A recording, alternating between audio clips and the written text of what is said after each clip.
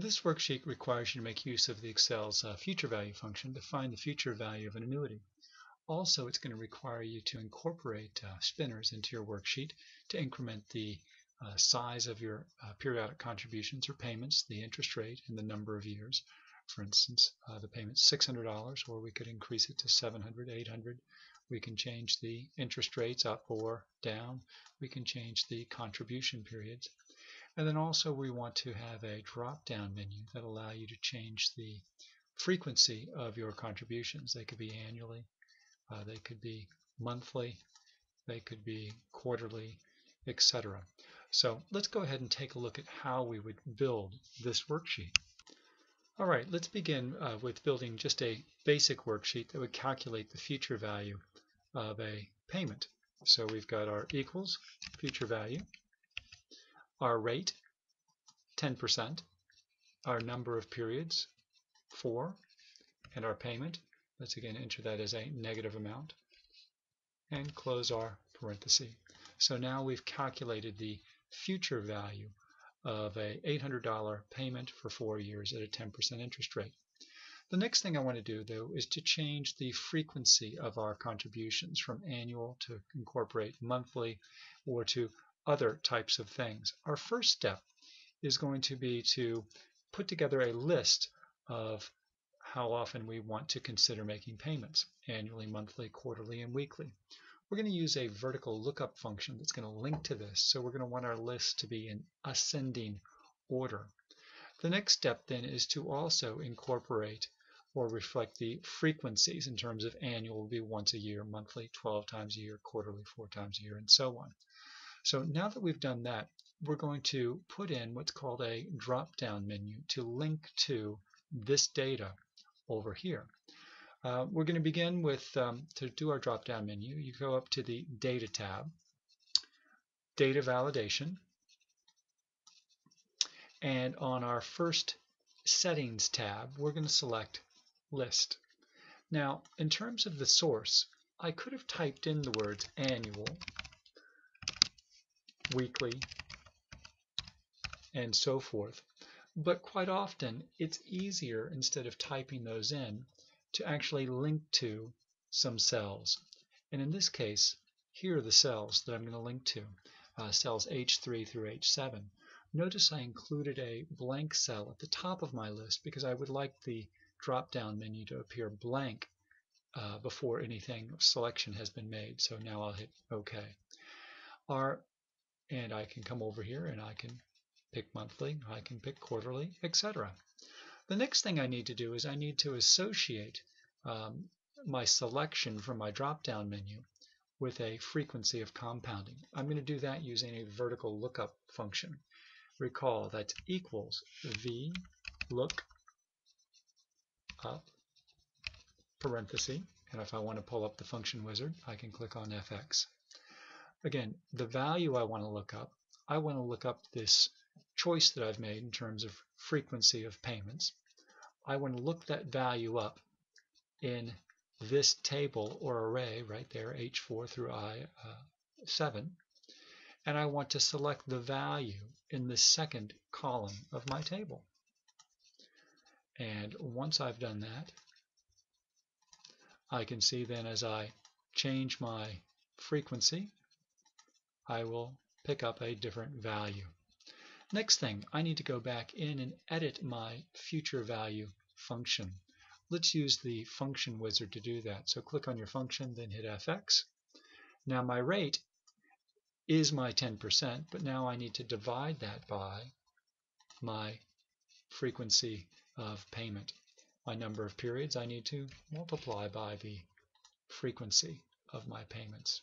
And now I'll just go ahead and hit OK. So now I can, $800 annually would grow to $3,713. 800 monthly would grow to 46,000. 800 weekly would grow to 204,000. So I'm starting to build some flexibility in my worksheet. The next step is we're going to want to incorporate some spinners to increment or change my payments, my interest rates, and my number of years. To build or put in a spinner, you need to make sure you have a Developer tab at the top of your File menu. If you don't, go to the Office button, come down to Excel Options, and under Popular, you'll see a Show Developer tab in the ribbon, and make sure you've checked that box, and then hit OK. So let's go to the Developer tab, and we are going to insert a form control, a spin button. Click there, and just click anywhere on your worksheet. Let's right-click then and come down to Format Control. I want to link this spin button to the cell B7, which includes my number of years. And let's say we'll have the maximum number of years 100, and we want to increment or change this by 1, so we're in good shape, so we'll hit OK.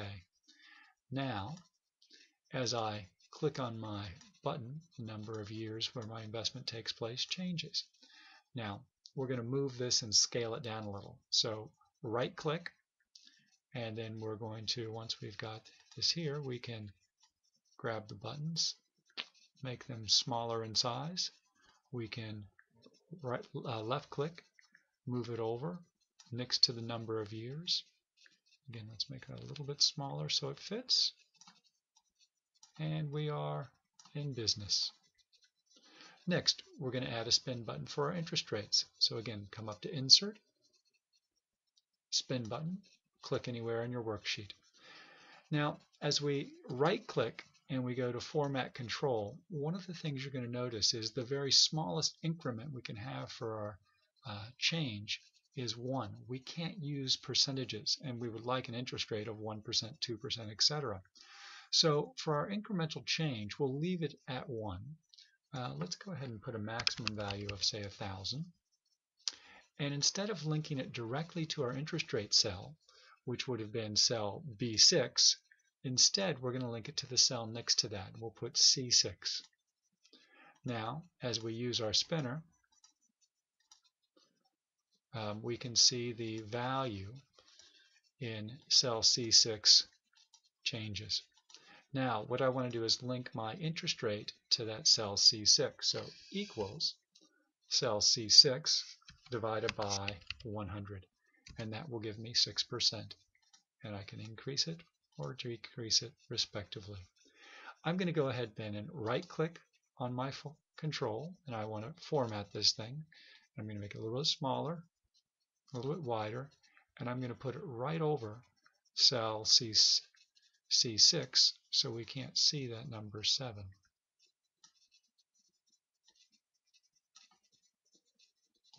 And move this one over just a little bit. And I've got 2 spin buttons. The last spin button I want to put in is for my payments.